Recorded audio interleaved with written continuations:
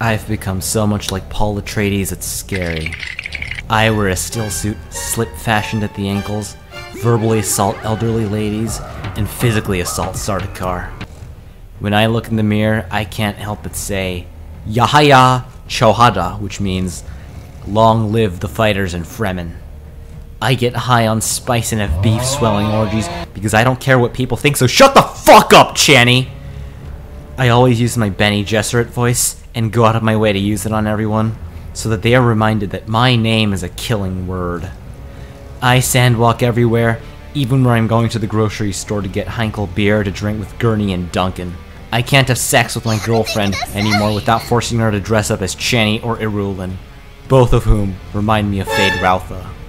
I threaten to nuke the spice fields, because he who can destroy a thing, controls a thing. And I'd ride sandworms into my apartment so that Stilgar knows that I am the Lisan-al-gaib. I just keep moving forward until I become the God Emperor of the known universe.